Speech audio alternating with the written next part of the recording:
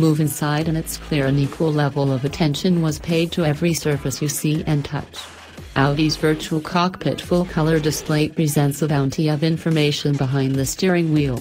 Most physical switches, save for a handful like the volume, tuning, drive mode, and parking camera buttons, have been excised, leaving a sleek and futuristic console. All the climate controls have been digitized and now occupy an 8.6-inch touchscreen, while a crisp 10.1-inch display handles all infotainment duties. Ambient lighting, plus option open-pore wood in various colors of suede and leather, adorn the chic door cards. With a relatively low cowl and the spacious design, the cabin presents a light, airy sensation.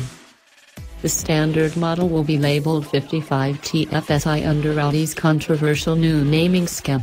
It has a turbocharged 3.0-liter V6 engine, with a hot B designed to reduce turbo lag and the B-cycle valve timing also used on the new VW Higgins engine to promote efficiency. Total ratings are 340 horsepower and 369 pound-feet of torque, or gains of 7 horsepower and 44 pounds-to-foot versus the old A8 space engine.